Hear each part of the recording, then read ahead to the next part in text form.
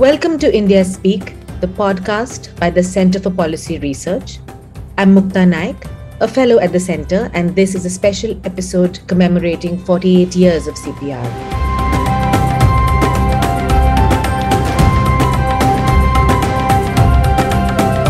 Joining me today is CPR President and Chief Executive Yamini Aiyar, and she's going to talk about her impressions of CPR's journey, her vision for CPR in the years to come, the opportunities and challenges we face, and the center's role in shaping policy in this country.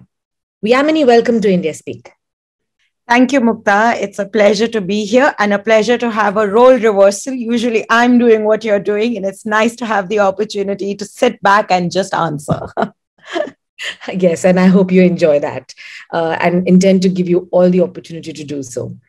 Yamini, CPR is turning 48 this year. That's quite a momentous sort of number. How would you view the journey over these last 4+ decades? Gosh, when one thinks back to what the world and India must have been like in 1973 when Pai Panandikar founded CPR to where we are today, it does feel like it's been quite a journey, or must have been quite a journey. And even in the years that I've been at CPR, which now are so many that I feel I've literally grown up in the institution, I think the one thing that really strikes me is its staying power. It is a credit to an institution that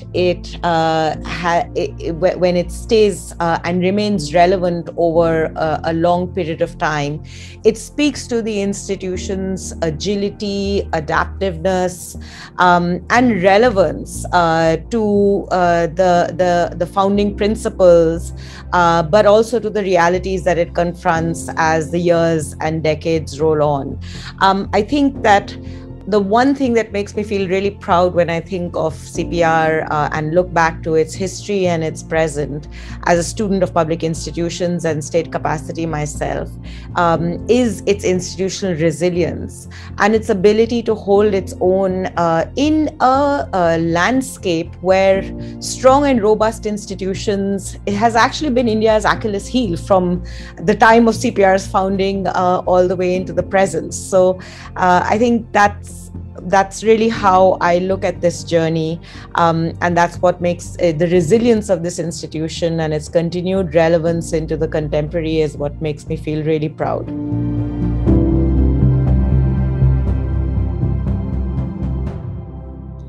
Thanks, Yamini.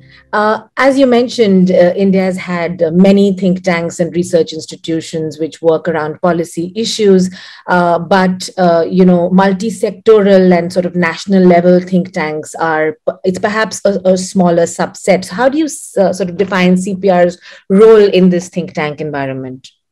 You know, if you look back to some of the documents that were crafted at the founding moment of the institution, it's quite fascinating to see that many of those concerns, in fact, continue to have relevance today, which defines why we need multidisciplinary think tanks in the policy landscape in India.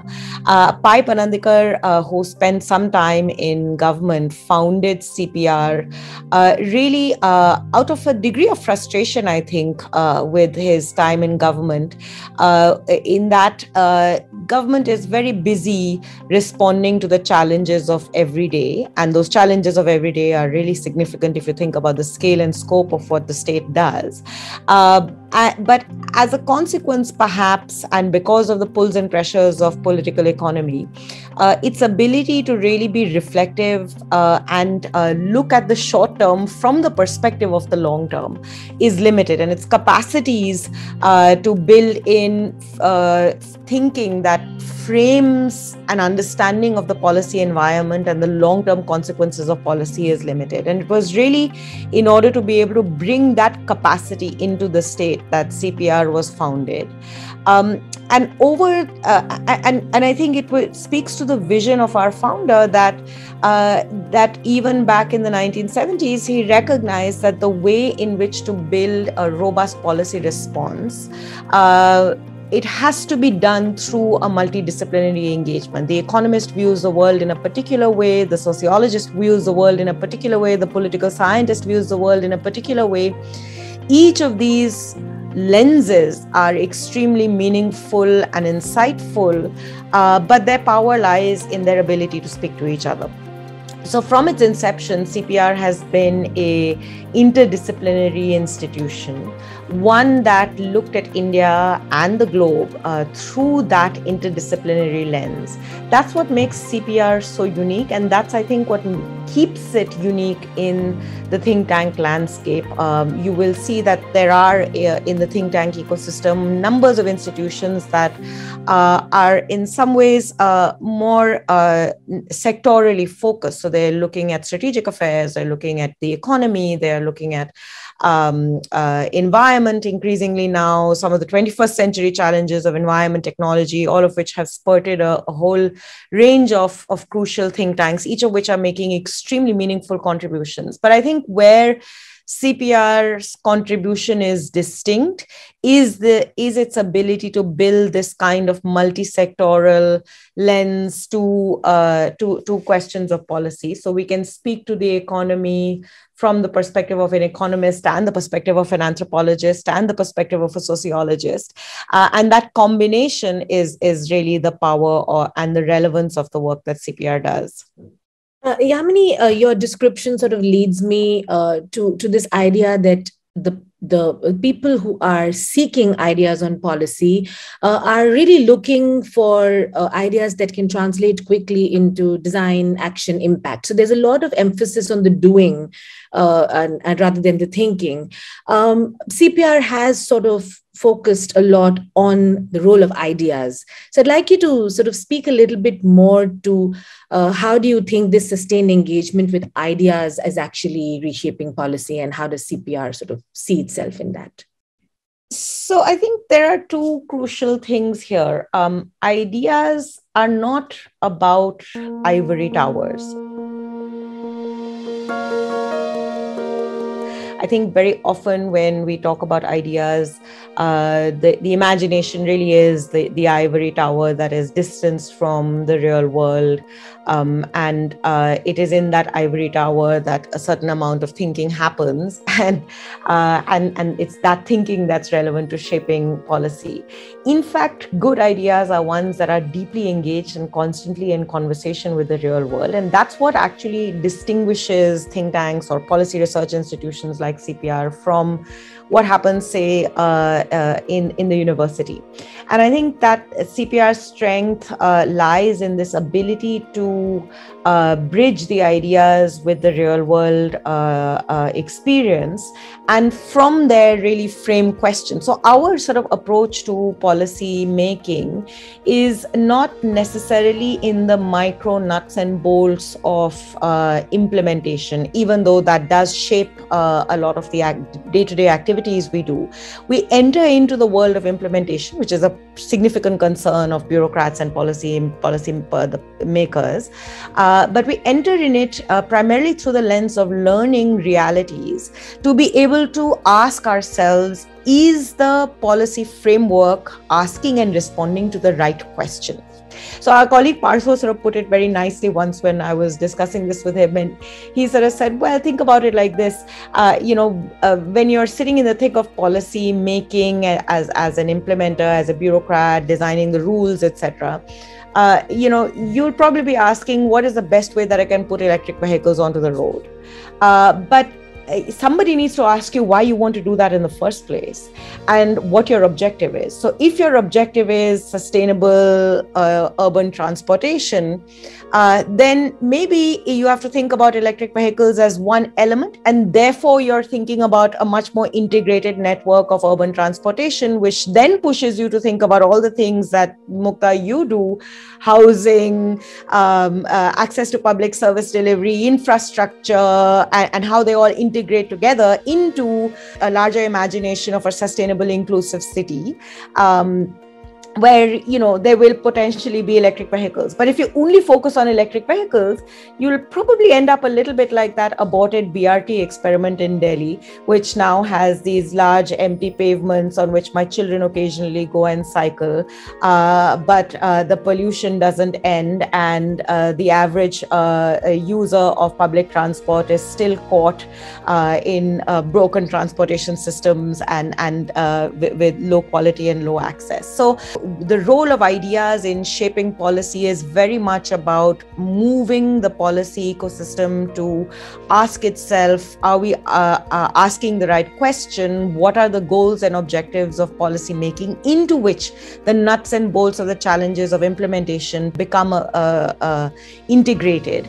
And I think we do believe very strongly in all of our work as an institution that ideas are only best shaped by being a participant in the everyday complexities of implementation. And it's in the intersections of those conversations of those challenges rather of implementation and ideas that good policy making happens. And we seek through our work to be able to build exactly on those intersections.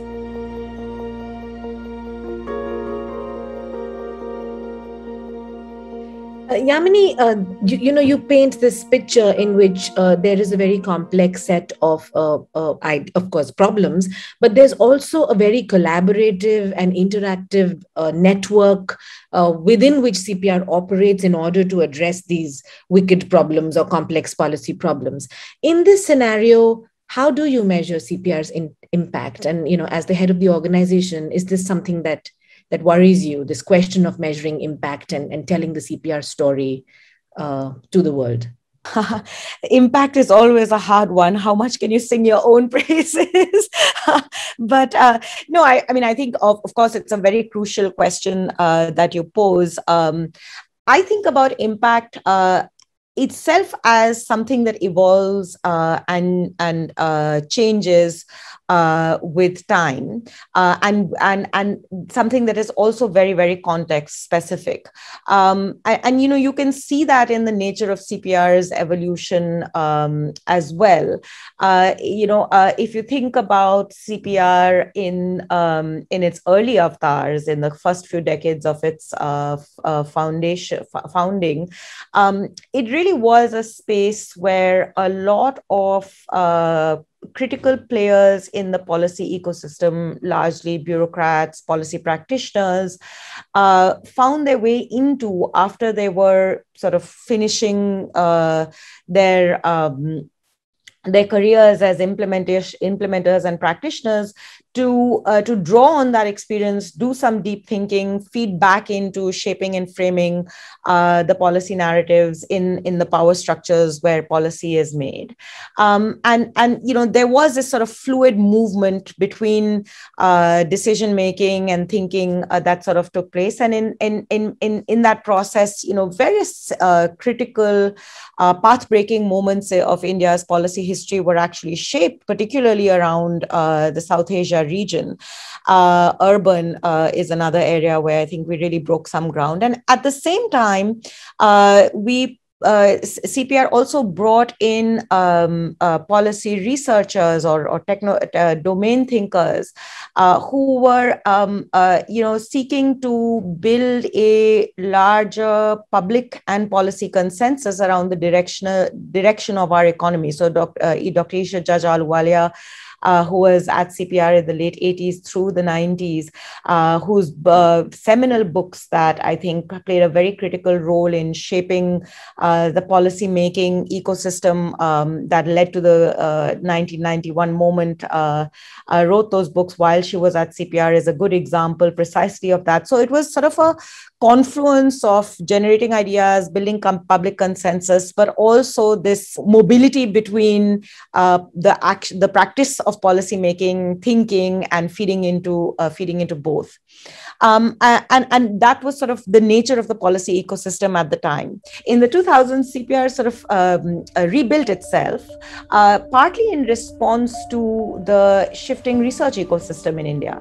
The university was going through its own churning, and a lot of the policy research thinking that used to or ought to be underway in the sites of universities were in search of a home, and CPR emerged as the home for precisely that. And it was also very crucial for CPR to reinvent itself along that line, because this was also a time where new ideas and new policy thinking needed to be seeded. So whether we look at challenges like climate change, the environment, urbanization, governance, these were all critical arenas which were beginning to emerge as potential bottlenecks for India that could limit or constrain the gains that were being made domestically after 1991. So some new thinking was needed to say, in the 21st century, India's development trajectory is going to face new challenges. Are we ready with thinking and direction on where we should go in as we begin to confront those challenges? And I think CPR was very much ahead of the game.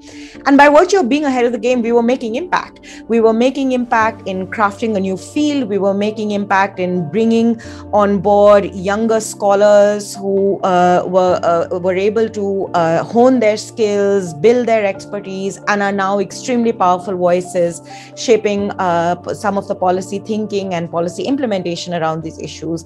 That to me is real impact. In our current avatar, we continue in that trajectory, of course, of building our understandings and policy dialogues on these critical 21st century challenges. But we are also recognizing that a lot of the key challenges that India confronts are in many ways now becoming more visible at the state level. The policy making domain is no longer just limited to Government of India or national policy making. That remains extremely crucial and relevant, but it also is finding its way into what's happening at the state level, and I would go so far as to say at the local government level too. Each level of India's governance structure is now being pushed to play a crucial role in order for us to leapfrog and respond to the current challenges that we confront. And this means that the center of gravity of our work also has to shift. And you can see that in a lot of what our researchers are now beginning to do. We are beginning to work a lot more closely with state governments, both learning as we do, because after all, at the state level, implementation is a critical issue, but also contributing to states to build their own policy capacities for long-term thinking or strategic policy thinking as they go forward. Again, I count these as impact. So I think of impact much less as, a report at CPR said X, and then you saw change in policy in Y form.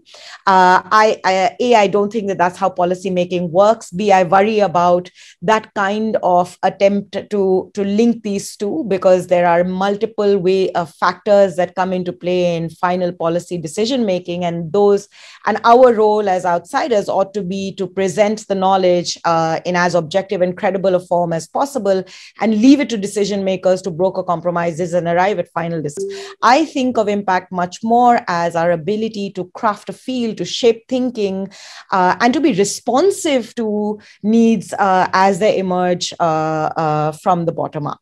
It occurs to me that you're heading an institution that's going to turn 50 in 2 years, and in that you sort of have a particular vantage point of being able to see policy impact in this long-term fashion, which perhaps a newer institution might not have.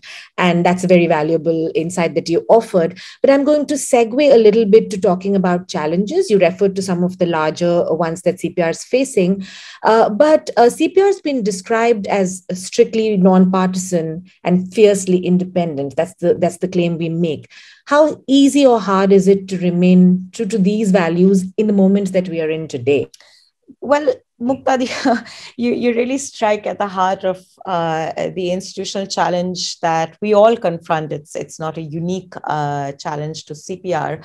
I think that across the globe, we are going through a deep churning. And in that churning, inevitably, the space for evidence-based, sober analysis becomes increasingly limited. Social media, technology, all of this has changed the way in which the public sphere debates ideas, the way in which politics is conducted, and quite frankly, the way in which policy is conducted. I mean, we are living in a world today where critical policy decisions, I wouldn't say they are made on Twitter, but certainly Twitter seems to influence how they are made or how they are projected. So all of this, really places us in a deep existential moment. What is the role of a think tank, and how should a think tank sort of preserve itself in this context? I think in some ways, this particular moment makes it even more incumbent upon us as a community of think tankers, of policy researchers, of academics, of practitioners, to hold on to the importance of evidence-based sobriety in the public discourse, even if that means you will not achieve quote-unquote virality, because being able to ensure that careful thought, evidence, and argumentation is inserted into the public sphere and into decision-making is all the more crucial today than it has been, I think, in the past. But in order for us to be able to do this, we have to, A, be very conscious of the role that we play and consciously steer away from the temptation of excessed enhanced visibility, whilst at the same time not shying away from it, because after all, this is the way in which the public sphere functions now, and we play a very important role in speaking to the public. And I think that as you'll see, even in how CPR's work has evolved over the last decade or so. We used to be, Mukta, you'll remember this, quite shy and reticent about speaking in the sort of internet sphere. And we'd scratch our heads in confusion when we first had to think about a communications officer. But lo and behold, I think, we're certainly not quite there. There's much more to be done, but we're getting there. And that itself speaks to how we are reinventing, or the need to reinvent in a way that holds on to some of our core values.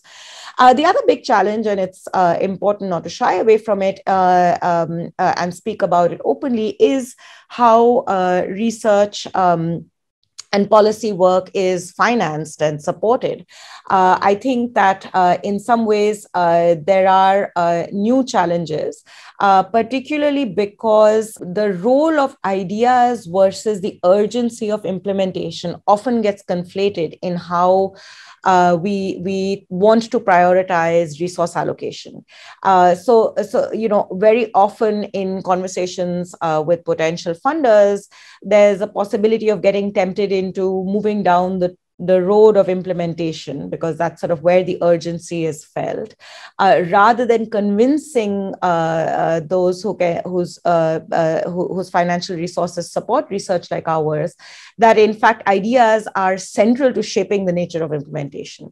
So building a consistent dialogue and conversation with stakeholders in the policy ecosystem, and particularly funders, to understand why long-term, deep, independent research is a necessary condition for good implementation, but also a less polarized and more effective public sphere is crucial, and it's a role that needs to be played in order for good policy research and good policy to happen. That's again, CPR is obviously at a juncture in which it's not only at at this moment when everybody else around us, whether individuals or institutions, are also struggling with these kind of questions about whether to chase the news cycle or whether to sit back and really be strategic about what you put out, and sort of who to take funding from, and all of these questions are very much vibrant and being discussed a lot in research and development in general.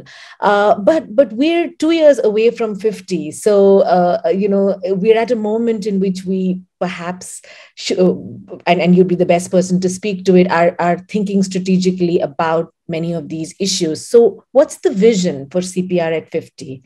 What are we moving towards? You've talked a lot about how we have got here and where we are right now. But if you could speak a little bit more about, what are we moving towards as we turn 50 in a couple of years?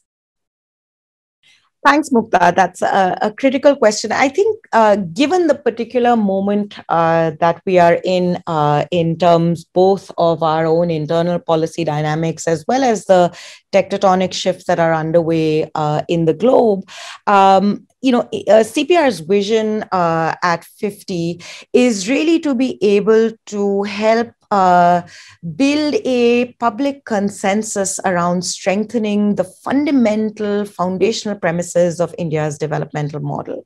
Economic growth, social inclusion, sustainability, liberal constitutional order. These are the foundational pillars of strength for India.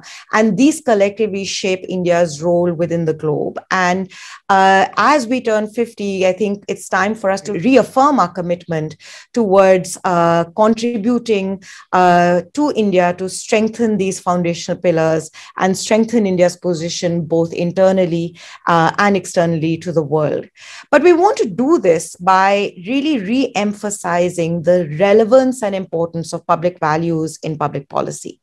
I think we strongly believe in the importance of nurturing public institutions as crucial towards making inclusive policy.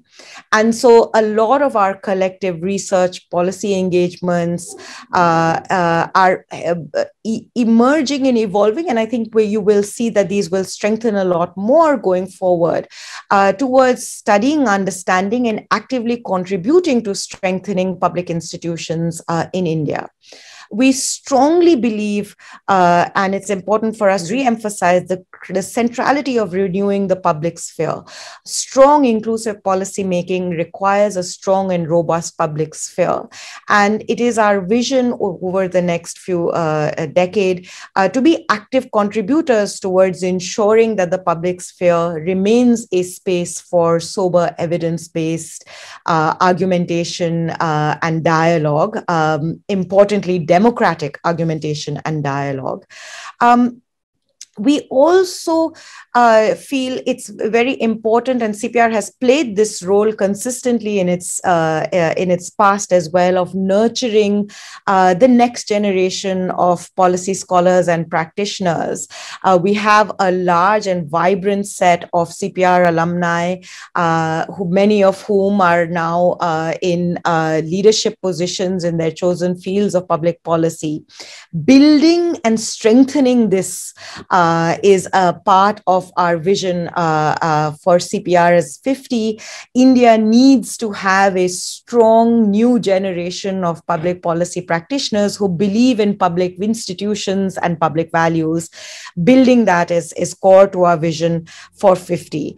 Last and not the least, we believe strongly that good policy making requires the ability to ensure that voices, the multiplicity of voices from the grassroots to the elites, find conversation in the corridors of policy making, ensuring that there are platforms and institutions that allow for that mediation is crucial and remains part of the vision of CPR at 50. But to achieve all of these ends, we need to be strong as an institution. CPR will only be able to achieve its public goals if we are able to ensure that as an institution, we are strong and resilient and will be able to stand the test of time. And to do that, we need to both strengthen our institutional foundations. One crucial aspect of that is to be well resourced. So we are launching a 50 at 50 campaign to build CPR's endowment at 50 crores for 50. So we are strong and resilient going forward. And we also have to respond to all the 21st century changes of administration and management in order to be able to do what we do well. And so over the next 2 years, we are going to hopefully be able to build the foundations towards being a strong and resilient institution that contributes in towards building strong and resilient public institutions embedded and anchored in public values for India.